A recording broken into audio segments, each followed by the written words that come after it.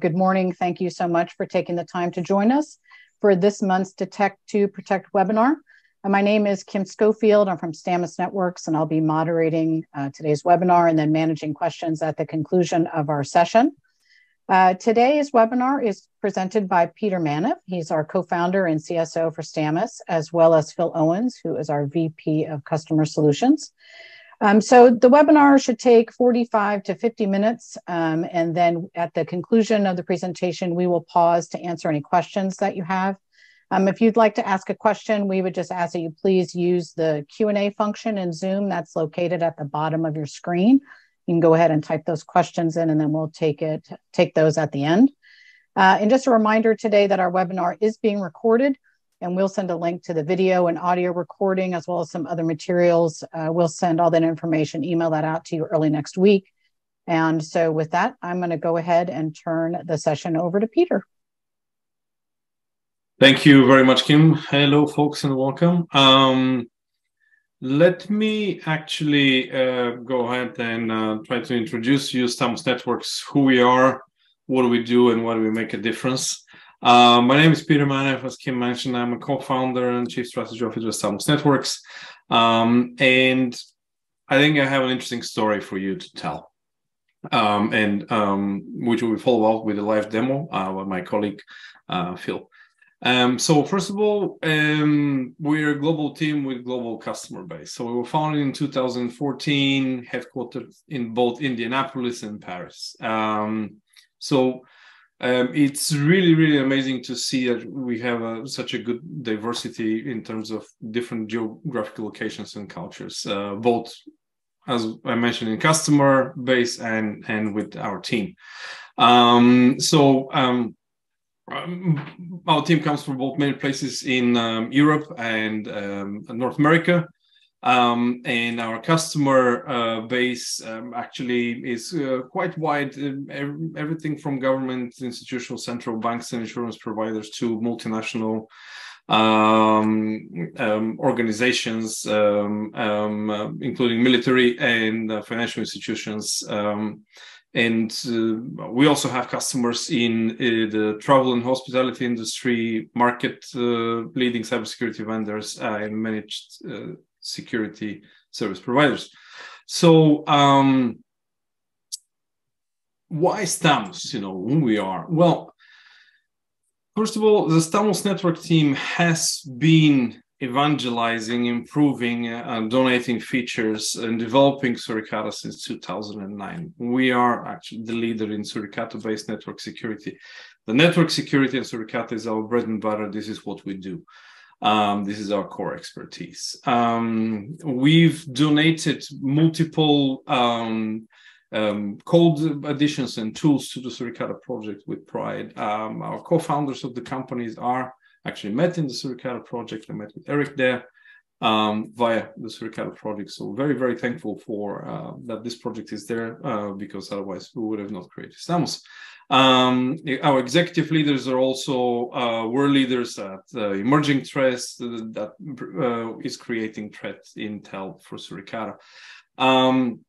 So having that solid base, we actually created the Stamus Security Platform, which is actually the world's most advanced Suricata-based network detection and response solution. So, and combines different detection method and algorithms in order to improve its both performance and detection accuracy. So that doesn't mean that it's just signatures, or IOC matching, or only machine learning. There is all these things, and also algorithmic threat detection and combinations of those. So that will allow us to be more accurate and to actually be more capable when it comes to detecting threat actors, alongside with guided threat hunting, which we will demo and talk about a little bit later too. While doing all that, we are actually in charge of protecting assets of total value of over 10 trillion for global financial institutions. So why Suricata, why Stamus? We are determined for the success of both Suricata and the network security monitoring itself. with the clear vision idea to catch the most difficult threat actors out there and to provide value. In view of that, we actually also try to feedback and participate to the community and Suricata community primarily, any and all useful information back, including we authored the open source book, the Security Analyst Guide to Suricata. On our GitHub repo, we have over 25 different projects that we've open sourced to the Suricata community that hopefully brings value and it's helpful. Those include things like softwares like Selks, which is a turnkey Suricata IDS NSM solution, ready to go, Dockerized, with over thousands of downloads per month. Also, some of the major things that we donate back are popular open source tools like the Suricata language server, which actually allows you to, when you write signatures, to auto-complete and auto-test them, specifically for Suricata. Splunk app, which actually is based on Suricata data visualizations ready to use, similar for Kibana and Elasticsearch. We also have open sourced a lateral movement rule set specifically developed for Suricata, Jupyter playbooks that are used for actually, even if you want to algorithm threat hunting Suricata. These things are actually based off even feedback and lessons learned that we actually gathered during some of the largest NATO live-fire cyber exercises that we participated for. So we incorporate that knowledge too as well. We also have Septune and GopherCap. These are also popular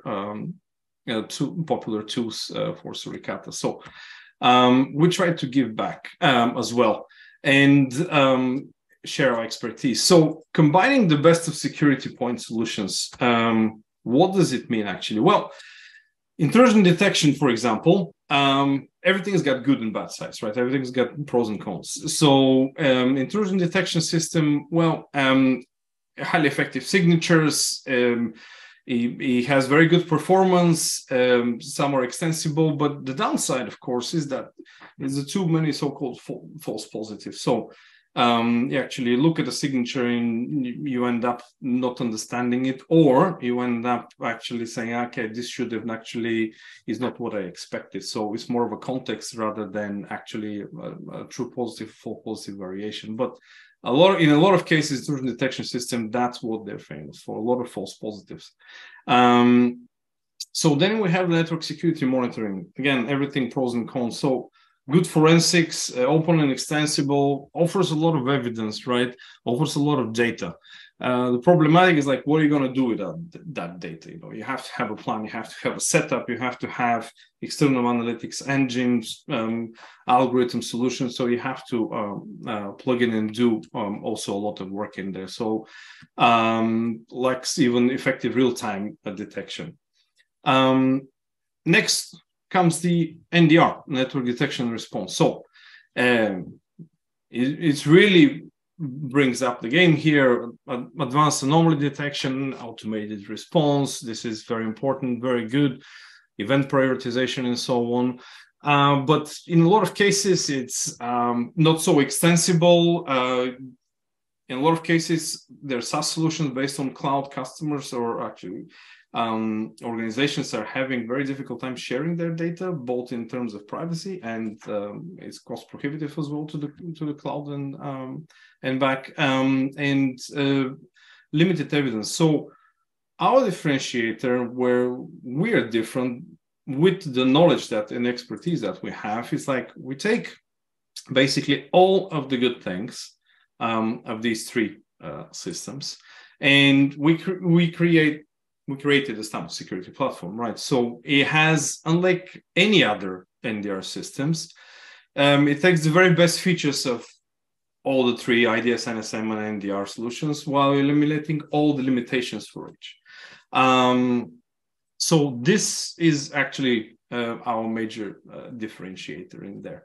And that's very important for us to keep differentiating and to keep evolving. and present the customers with actually viable, actionable results. Now, when it comes to deployment, Stamus Security Platform is very flexible in deployment. It can be deployed in multiple scenarios. So it could be in the cloud, it could be on-premise, it could be in an air-gapped environment, in public-private offices and branch offices. There are response-ready integrations available to different SOAR SIEM solutions, EDRs, even OpenXDR and similar. So that is very important to have flexibility, at least what we've learned from our customers and the feedback that we've learned from our customers. And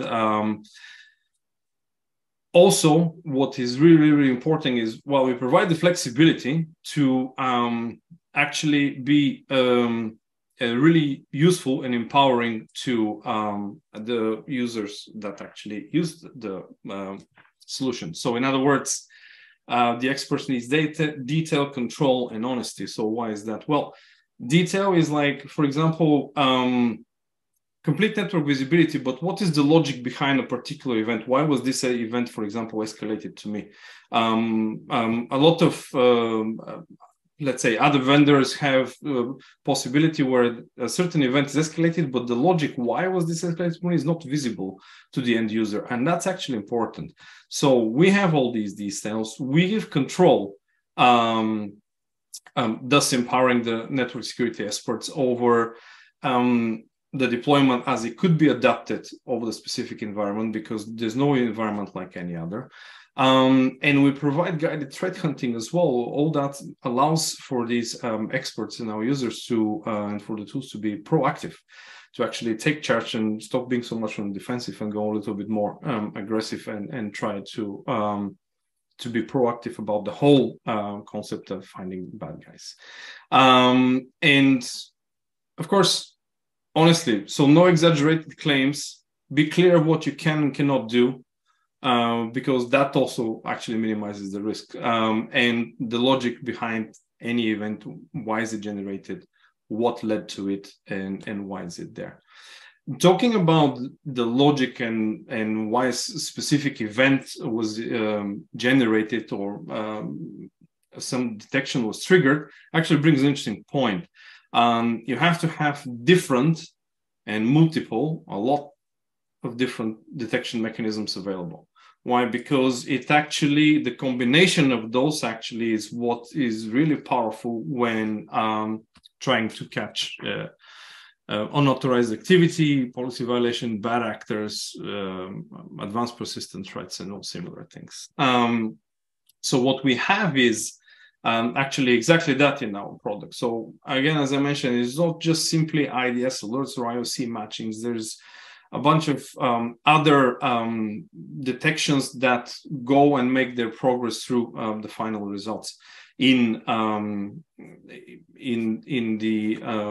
the solution. So actually, analysts and security operators are empowered with alerts, stateful detection. We have different sorts of, for example, newly registered domains, citing something is new. I haven't seen that before in our network. Homoglyph detection, machine learning based detection based on flaws and encrypted connection in order to lift specific, very suspicious and actionable events beacons out. Organizational enrichment, this comes into a very, very important role, because again, as I mentioned, there's no organization like one like the other. There's no setup one like the other, and it always changes. So organizational context and enrichment on the fly helps a long way. What works for me in this setup doesn't mean it's going to work for you in your setup, because your setup might be different specifics, different organization, different legal requirements, and so on. Automation and triaging, that needs to come up and deal with all the millions and billions events that we have. Anything from phishing, that also needs to be taken care of, attempts even. And then we come to the actually high confidence declarations of compromise, stateful logic, hosting sites, which is basically asset identification and tracking. So what has happened on that asset with the perspective of time, when and where, what was new, when it happened, who was logged in, things like that. All that needs certain form of automation, and not only on our screens, but actually should be pluggable, extensible, and available to easily be integrated into any existing environment. That's where the REST API comes in, and we are fully 100% REST API capable, so we very easily integrate into SOAR and all that. Again, these are lessons learned back from the trenches, so to speak, on jargon. Now, let Peter, me walk you through. Yeah, go sorry, ahead. real quick. Just want to chime in a little bit here. Something that, that we kind of miss sometimes, and a lot of the Suricata. Some of the folks here that are listening, might be Suricata fans or even Suricata users. What a lot of them sometimes don't realize is how much NSM data is also produced by Suricata. So we kind of skipped over that little box down at the bottom, but there's about 25, 30 or so protocols that are actually that actually get parsed out, and that metadata is available. And as you can see, goes into a data lake and is also can be utilized to help in doing your investigations and things like that. Then one of the reasons why we had mentioned we could take IDS data, but we're not just alerts with some data, right, and flow records. We're also generating this NSM data, which is very, very helpful when doing investigations and for evidence gathering. Totally, absolutely. Thank you very much. And I was thinking of maybe giving a live scenario example here. So this is a case study that we were involved in, one of many. But we had a very simple project approached by a friendly set up a production deployment that the process and ask us, can you tell us what's going on this, let's say, network? It was like basically hosting provider. And they needed some information back. So we had a very simple, small, if you will, 10 gigabit a second length. And we just plugged in our appliances in the Stamus Security Platform there. And so in the course of a week, there were like 16 billion security events, 16 billion logs, if you will. Those were all sorts of logs. So that's 1 week, basically. 16 billion of them. That's a lot. So okay, what do you do with that? Where do you start from? What do you start looking for first? And things like that. Those are questions that we needed to answer. And of course, because they were actually hosting provider, a lot of things are going on there that are usually very noisy, scans all the time.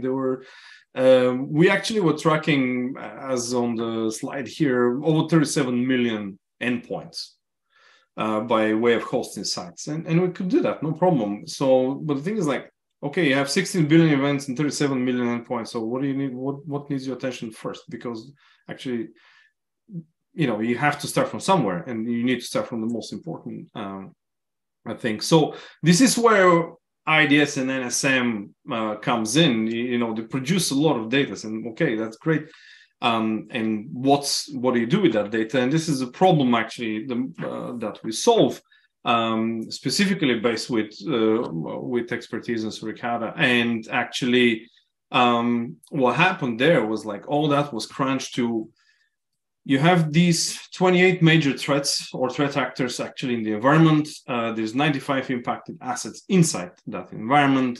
There were different tunneling techniques used, 8 of them, and there was numerous beacon detections. But we offered that process just by plugging the platform. We offered that process by actually, going down the funnel and be like, here it is. Here's the action result. This is what you need to know. This is what's going on in your network. Now you have all the evidence and all the other data. It's there, of course, but in a lot of cases, you just need to answer the question: is there something that needs my attention now? What it is, and where's all the data? And that's where we come in. But probably you'll hear that from other vendors, and that brings the question: why So, for example, why Stamus? Why the Stamus Security Platform? Well, first of all, great visibility into threats into greater visibility into threats and activity. So, in other words, allows for multiple detection technologies, guided threat hunting to uncover the weakest attack signals. We also have we are very agnostic. We're Suricata native, so we can have our probes or your Suricata sensors. We can work with both. We are open and extensible. So in other words, as I mentioned, it's very easy for us to integrate into an existing environment and empower and improve it and offer useful detection and a change of actually in the visibility. We also are transparent with the detections and the evidence. Here's the evidence, here's the detection. This is why it was escalated to you. A lot of vendors are not. But again, we hold expertise, we're transparent, and we like to be actually useful. Then, of course, we work in both in cloud and on-prem, also in air-gapped environments, as I mentioned. But we're built with mind that we need to be able to fix fit into any existing organizational need and deployment. So privacy protecting and secure deployment options are well built into our architecture. Yeah, I'd like to interrupt right there real quick, because one of the reasons for this bullet is also the fact that all of our analytics happen on our platform. Right, we're not going to ship your data to the cloud in order to do our analytics. Yeah, very good point. So everything that you see here is all being done. All the analytics, everything that's happening is all happening within the platform. So that means if you're deploying on premise, all your stuff stays on premise. If you're deploying in the cloud, all your stuff's going to stay in your VPC in the cloud. It's not going to go someplace else to us. Or anything like that. So that's one of the reasons that we're protecting and securing those your deployment options, right? So all analytics happens within the platform itself. Totally. Actually, I see that more often than the other way around, to be very honest. For sure. And one of the few things that you can do only with Stamus Security Platform is actually this transition from native Suricata deployment to capabilities in SSP. So we actually can work with both with regular Suricata sensors that you already have deployed, and we have, of course, our own Stamus Networks probes, which offer advanced functionality. All that I've been mentioning before, and we've been talking with Phil about before on this webinar. Anything from alert and data enrichment, organizational context, automated triaging, and high fidelity declarations of compromise. So this is where we actually hold the expertise and bring up and say, this is the thing that needs your attention now. And all that, of course, can be customized and adapted for your environment, because as I said, security policies do different depending on organizations and similar. And alongside with that, guided threat hunting, log analytics, full packet capture, file extraction, and all those similar. So all the evidence is there, all the detection logic is there, all the customization capabilities are there, and we're there to help you out as well. But I've been talking for a while, so how about, Phil, I have a proposal for you. If you do like a live demo and I sit around and watch it, if that's all right. And you sit and watch? You sit and watch? Yeah, that's perfectly fine. Yeah, that's perfectly fine. We'll do that. Let's bring up that last slide. I want to real quickly just kind of lead you into the demo. I'm going to do a live demo. No, go back to the, I'm going to do a live. Yeah, perfect. We're going to try to cover 3 use cases if I can. It's threat detection and investigation. We're going to talk about how to go from a pants on fire event, as I like to call them, or a declaration of compromise, right into an investigation of that to figure out what's going on. Then we'll show you a little bit about the guided threat hunting that Peter has mentioned a couple of times, and then from there, a real quick look at some of the network hygiene, which also is part of that guided threat hunting, as well as some other data that we have available from a enrichment perspective that we're doing on the data that we're receiving. So, as you know, we're very heavy in with Suricata, and And we can do a lot of these things and then do enrichment on top of the data that's actually being provided to us. So if you stop sharing, I will start and we will do the demo. I have stopped and you're on, sir. All right, so hit the little share button and you let me know when you can see my screen. I see a screen. Beautiful, beautiful. All right, so when you initially log into the Stamus Security Platform, where you head is this thing called the Operational Center.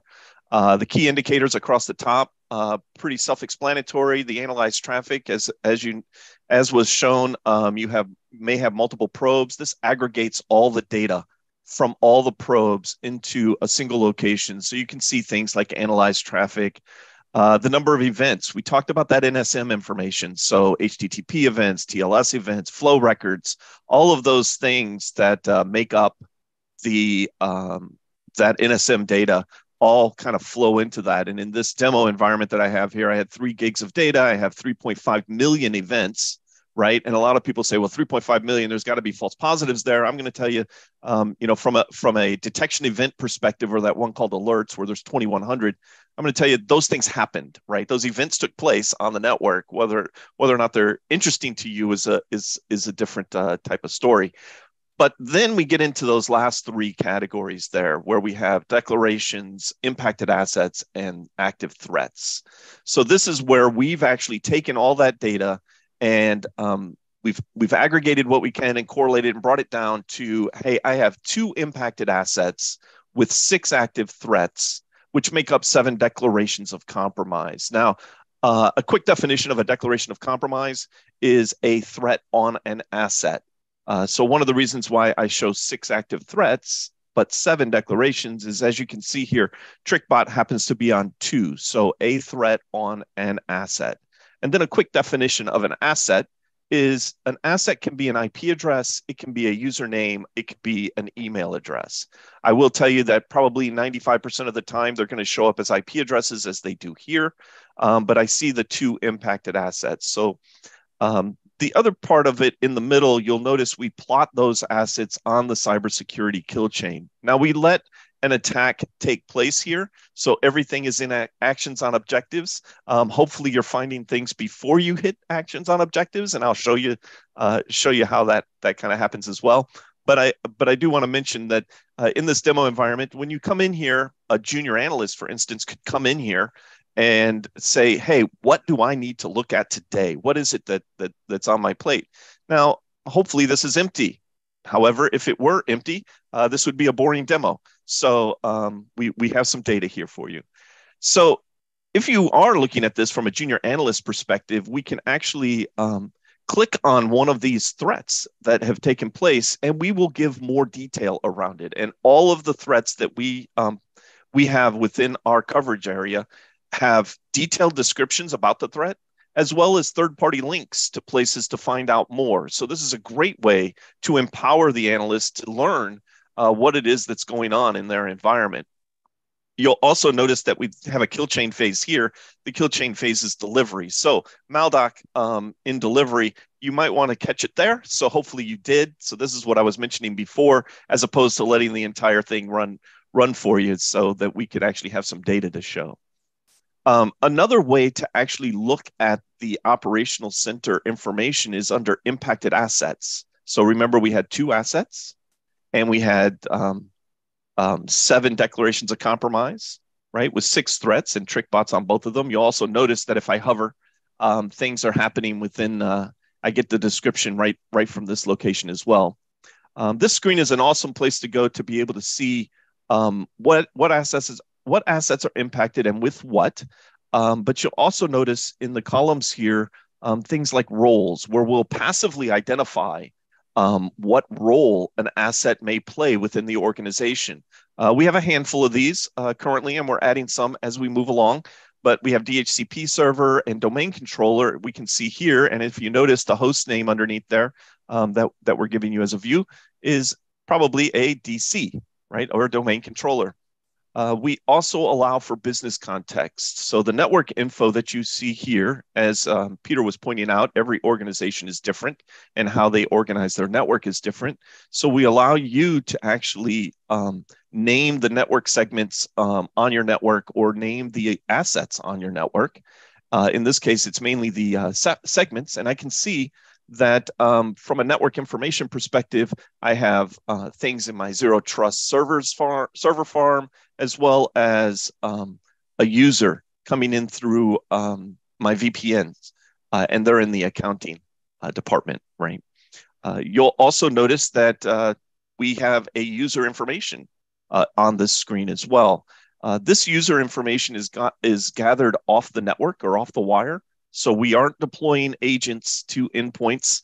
We're not doing that. This is captured off the wire utilizing SMB protocol or utilizing Kerberos. So we're actually capturing that data. We also mentioned that all of this data is transparent, right? So if we are using a rule, a Suricata rule, for instance, to determine if something is bad, we will actually show you the rules so you can break it down and figure out what's going on. But we also have, as you can see here, a bunch of relevant metadata associated with the event. So this is the ersnif, the actual ersnif threat. And we can also mention MITRE techniques and tactics and give the analysts the ability to click here and find out, what does this mean? What is this develop capabilities and what is the resources? So if you click there, take you to the MITRE page to actually let you learn. So again, trying to give as much learning opportunities to possibly a junior analyst or maybe even a seasoned analyst that but the MITRE technique is unfamiliar to them. So definitely a way to go from that perspective. Now, we also mentioned that we've narrowed down a bunch of events. So there could be hundreds, even thousands of events associated with each of these, right? And you can see some of them here, and I got 3 pages of this, but we've aggregated that together to give you the actual threats that are impacting this asset. So that you're not having to go through every single event, although they are here and available for you if you would like to see them. Another view that we have is what we call our timeline view, which is a Gantt chart, if you will, of the actual attack that took place. So in this case, I can actually walk back and realize what is my patient zero? What started all of this? So I can see from a timeline perspective that it was the threat Maldoc that kicked everything off. So I would have seen that first. I would have looked at it. As an analyst, that's what I would have really started to pay attention to before I actually got into the threats on objectives. But I can also drill in a little deeper and see the kill chain threats. So here's a really good view of some of the anomaly capabilities that we have, things that have never been seen before on the network.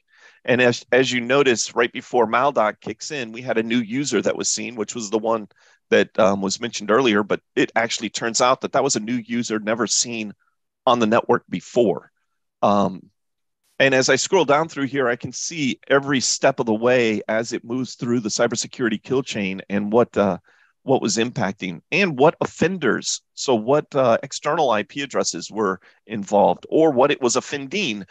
In this case, Eternal Blue targeted something internally. So what I'm seeing is that lateral movement taking place between these 2 boxes utilizing Eternal Blue.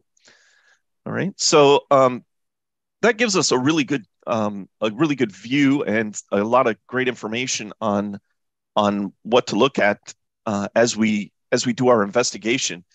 So I can move into the dashboard and hunting area and maybe take a look at TrickBot, for instance. So all of these, everything that you see here on the dashboard is drillable, so I can move into with the little hourglasses and things like that.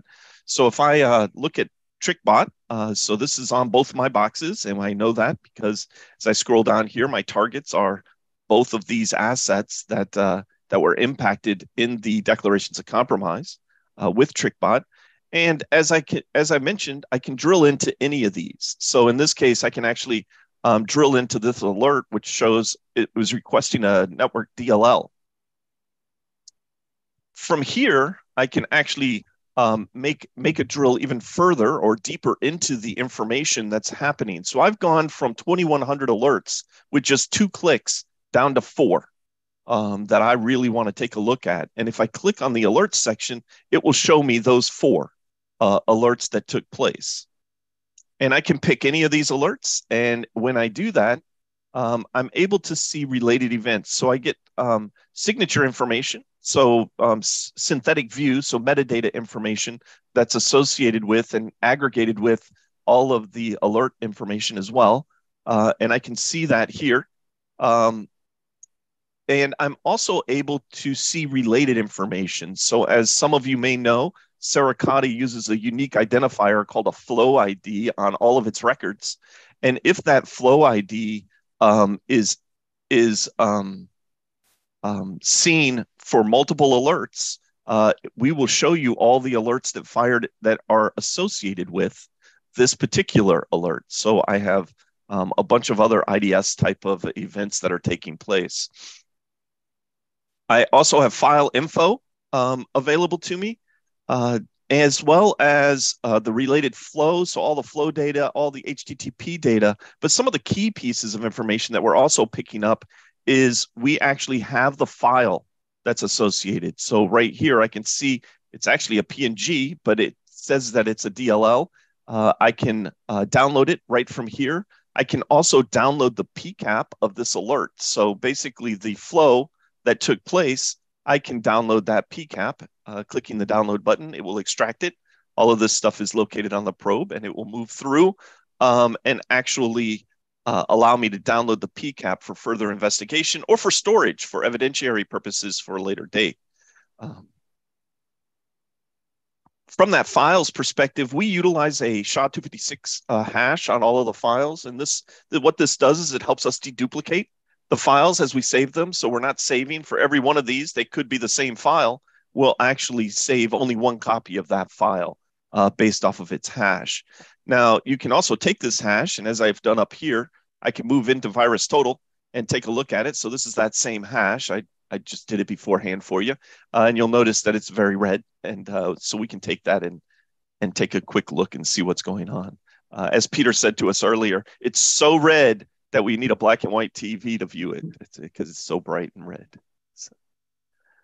But in any case, there we have some of the detailed information that's available to us within the dashboard. So this is an investigation of TrickBot all the way down into evidentiary information, including full flow records and everything. Now, something that was mentioned in passing during Peter's part of the presentation was the fact that everything that I've shown you here so far can be done via a REST API, so we can integrate, right? All of the data that you see here is all being delivered via JSON into our environment, which means it can also be delivered into a third-party SIM or data lake for other types of analytics, or maybe with correlation for an EDR tool and things like that.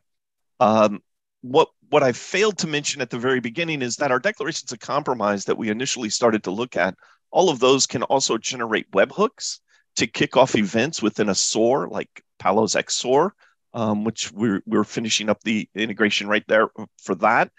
We also have the ability to send into a Slack channel or an IR tool like the Hive or a ticketing system like ServiceNow. All of those are capable. You can actually send a webhook and deliver that information. We've also integrated in with an EDR vendor where you can actually quarantine a device based off of a declaration of compromise that comes in on that device. So that's just some details around some of the things that can be done with the tool. And again, all the data is available via a REST API as well as via syslog into a data lake or SIM.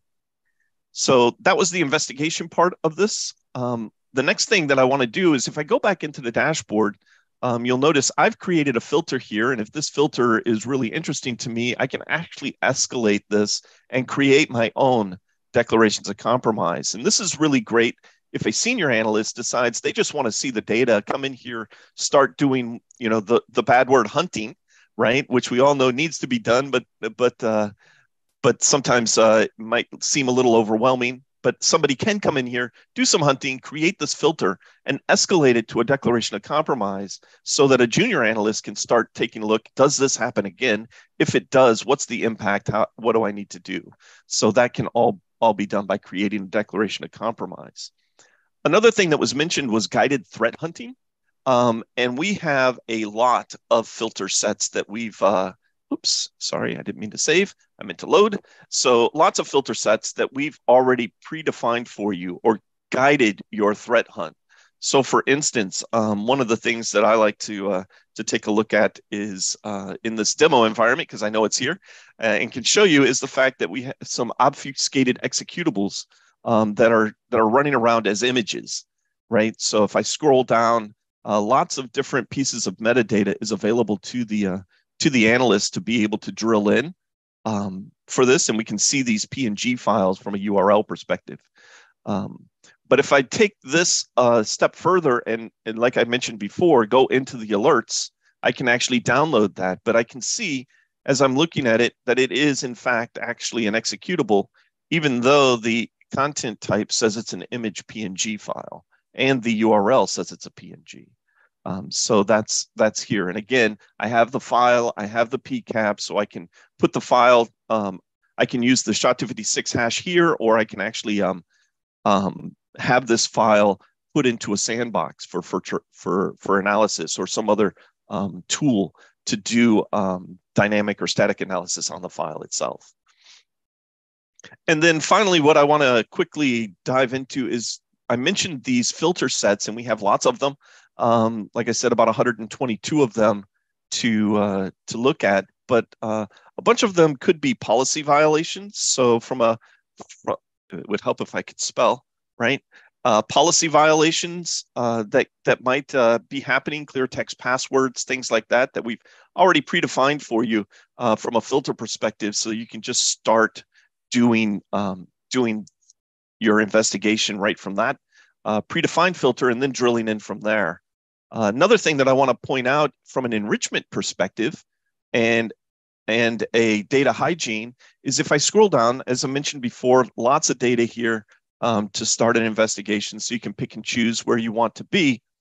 If I get down to the TLS information, we're actually pulling cipher suites from the data. So we're enriching all of our information with the actual TLS cipher suites, as well as the cipher security, where we're cross-referencing with ANSI to figure out what might be degraded, recommended, or actually insecure. Now, in this demo environment, as you might imagine, we have a lot that are insecure, but all I have to do is click that, and now I can see, okay, what are my insecure cipher suites on my network, and who is using them? So as I scroll up, I can see the 10.7.5.101. I can actually see it from a target perspective easier. These two machines in my network are utilizing cipher suites that are insecure. Let me go investigate that and take it a little further. So with that, what I'd like to do is send this back over to Peter. I think he's got like one or two follow-on slides, and then we'll get into the Q&A. Right, yeah, sure. But before that, Phil, okay, if you don't mind, I actually had a question. If you don't mind, I will bring it right back up. Yeah. I was just curious if you could elaborate a little bit or show us, like, for example, on impacted assets, you show a user, Mario Zaragoza. I was wondering if you could actually give a bit more insights about that host and user on it and things like that. So, for example, you were on the operation screen. Oh, so what I didn't do from a host perspective. So if I go into that impacted asset and we actually take a look at that machine, right here we have what we call our host insights, and this is a great piece of information to dive into. It's real time and a snapshot of time, including the timeline that we looked at before. So I'm looking at over the last 24 hours, what the impact was. So this machine has that user associated with it. I got the host name. I have the application layer. So these are all of the protocols that we saw going out of that machine. What applications are being used on that machine? So we got some TLS, we got HTTP. We also see the HTTP agents, TLS agents. That are with it. We can also see the top 30 signatures and sightings. So things that have never been seen before that I'd mentioned over here in the timeline, new users seen. I can see that in the sightings here. and if there were any beacons on this asset that have this user in particular on it. And as you can see, I can drill into the user and find out more information of maybe where that user is logged in other places by drilling in and moving across the dashboard, or even some beaconing information that has taken place within this box and what that information looks like. I can drill in and really see some details. Does that answer your question there? Yeah, I like that screen a lot, because usually when you're investigating an incident or let's say threat hunting, or you're looking for some violation or similar things, that's the screen. That screen sums up a lot of information in here. This is probably gigabytes or terabytes of data over time and things like that. It just crunches it out in here. And it's done over time, so we don't go like pull 6 billion events at the same time to generate that screen. No, this is actually condensed, deduplicated information, and it gives me all that I want to know. For example, where was that user seen? Also, on what other hosts? What's on that host in terms of not just signatures, but what's in terms of, as you mentioned, sightings, beacons, a timeline, what's new on that host that I haven't seen on any other host, and things like that. It just gives me all that condensed information that is great for an investigation. With a look you can actually have it, and it's actually empowering. Again, to go back to that point, it's empowering, because otherwise it saves me a lot of manpower and a lot of man hours to actually come and generate that. And again, this is readily available via REST API, all condensed view, and it's actually, we have customers using it actively for incident response via SOAR solutions and similar things. Yeah, sorry for the deviation. I just wanted to show one of my favorite absolutely things. It is one of the favorite things, and I totally I didn't bring it up, so thank you for reminding me. But in all fairness, we could stay here for a while, huh? So absolutely. We can go in for a few more, because there's a lot of other cool things and more interesting stuff, of course, to be shown around, and we could be a while, but we don't could do so much in the time. So thank you very much. Sorry for the interruption. No problem. Actually, Phil, do you want to stay just maybe on the demo slides just for a few minutes? I did have a couple of questions come in as you were going through that, and I thought it might make sense to cover those now, and then we can do a final run on questions after Peter finishes the last few slides. Sure. So going back to what you were just talking about, I had a question. Someone said they have an enterprise with more than 12,000 hosts. So how many hosts can our system track with all that data, that you were showing on the host screen? So all of this data on the host screen, this is what we meant when the slide came up that Peter was talking about. We had 37 million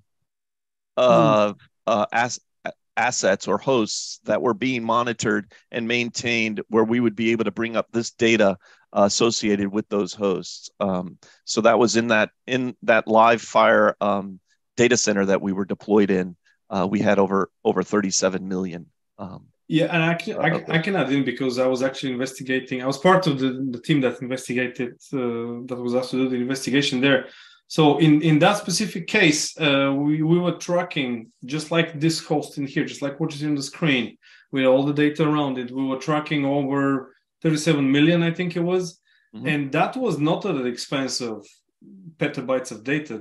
All the storage that we needed to track these hosts over time. I don't remember the exact number, but it was anywhere between something like 50 and 100 gigabytes of space. That's it. Because we actually, again, as I mentioned, we don't need all those billions of events to pull them to show that we track it actually and generate it over time. Great. All right, thank you. So two other ones I think that would be good. Do you have any mechanisms to compress the data that I send to Splunk? Peter, do you have an answer to that? I mean, the data that we send is JSON data. It's coming through what we didn't mention is, since you're utilizing Splunk, for those folks that are, we do have the Splunk forwarder that's built into our probes. So it's all going native into Splunk from a Splunk forwarder.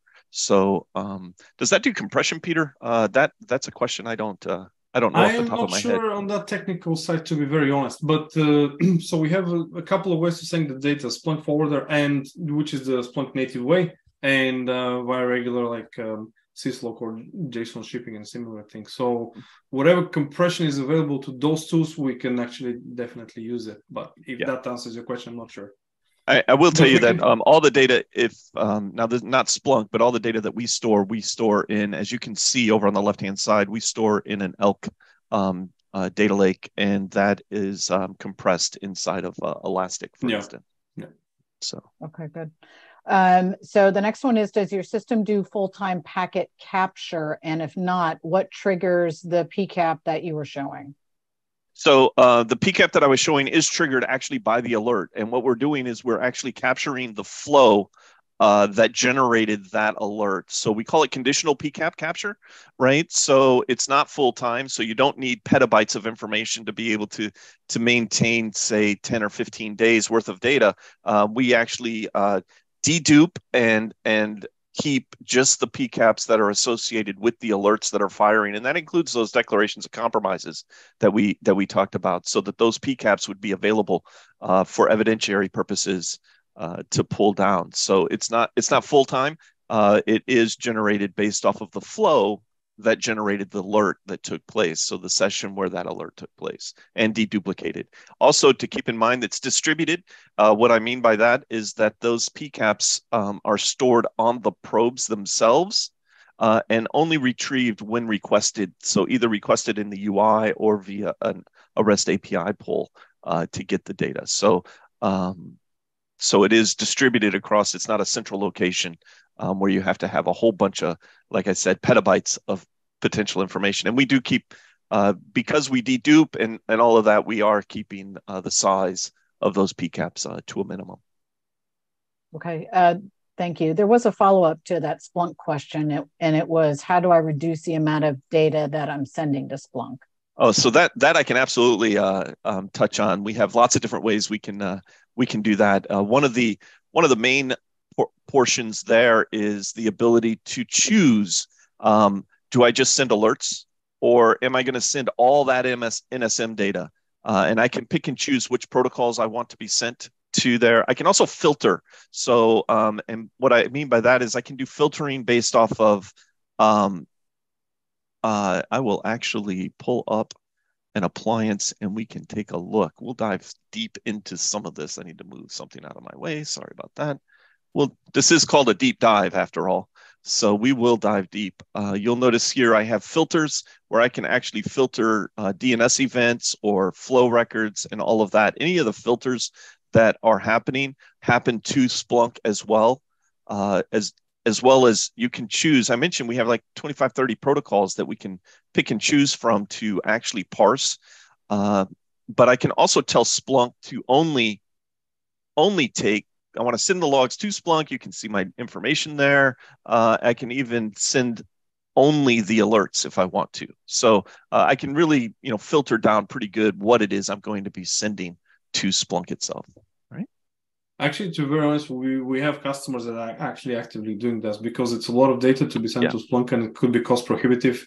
They actually do that filtering to send specific things to Splunk only, and keep the rest of the data in the Stamus Central server.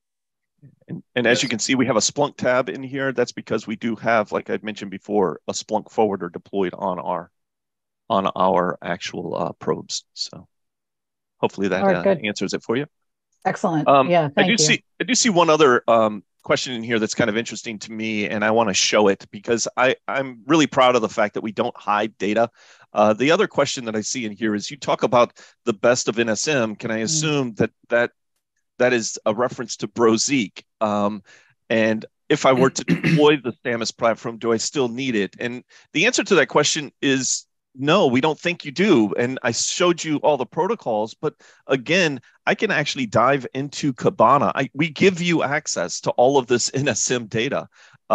So even if alerts are not firing and all of that, I can actually dive into the Elastic. Of course, this is live, so I'm going to start feeling so we can actually see, for instance, all the flow stats or just all the data that could be available within here. So I can see the alerts. all the different protocols that we were talking about, flow records that are happening. Probably a better dashboard would be, we have over 50 dashboards that we've pre-built for you that include things like, I want to see all the DMP3 traffic. I want to see all my TLS traffic.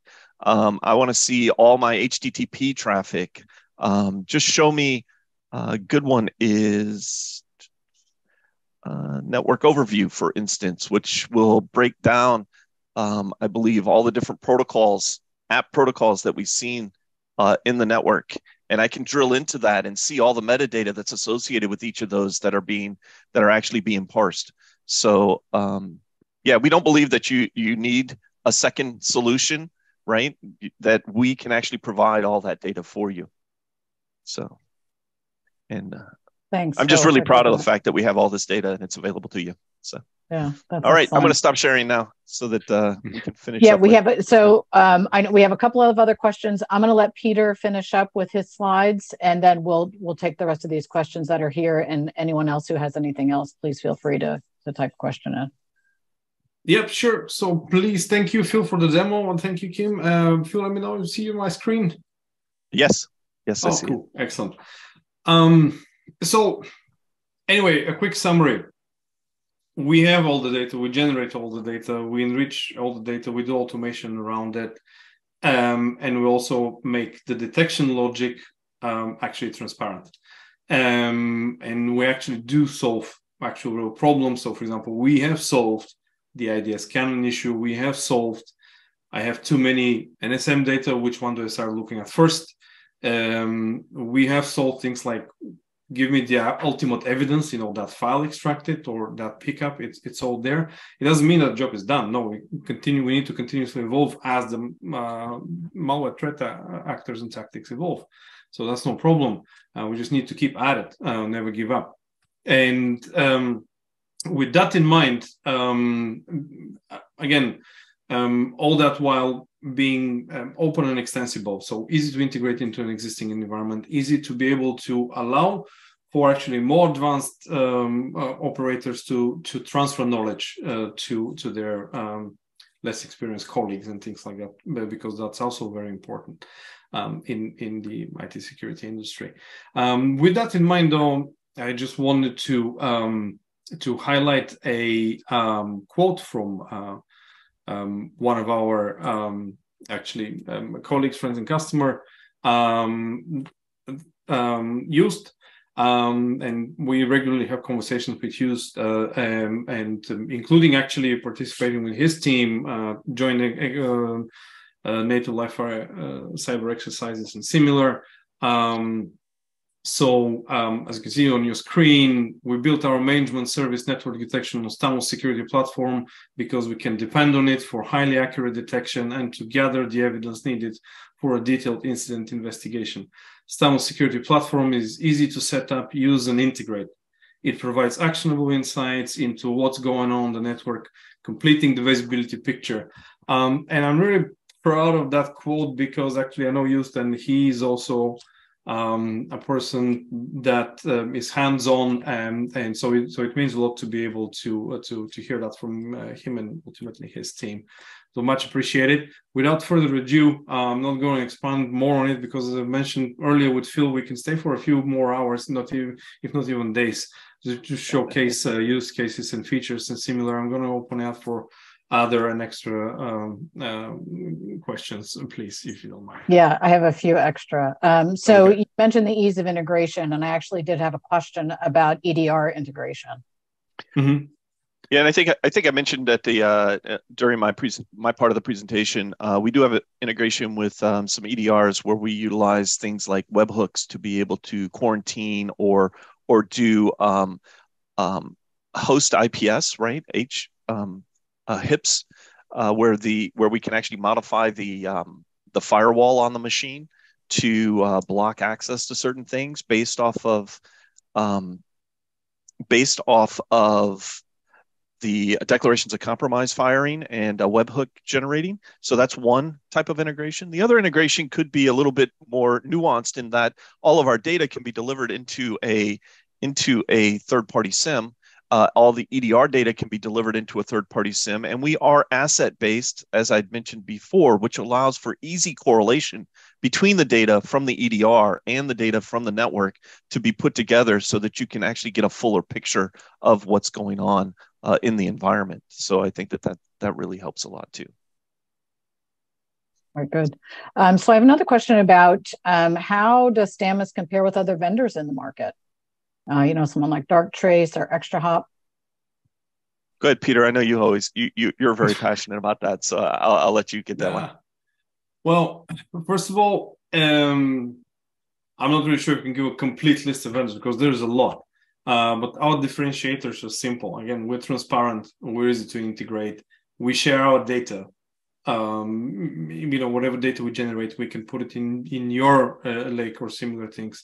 We hold actually an expertise, and we've actually fixed the problem of IDS and alert cannons, and we're further on building on top of that. There is, and that's actually a major one. We offer customization. A lot of vendors don't. It's just their screen and no other screen.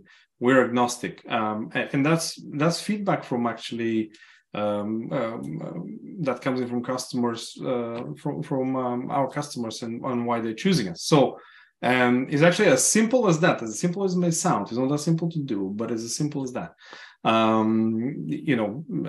Be honest and transparent, and provide useful detection. So actually, the end user, the customer, can use it and integrate it, as opposed to just have this box sitting there that it cannot be either integrated, or it cannot pull data out of it, or we cannot see what was the logic behind it, that something was elevated to escalated for a review, for example.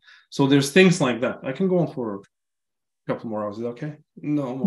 Sure. Yeah, absolutely. Yeah, so right. I want to add to that. Yeah, I want to add to that just real quickly. Yep.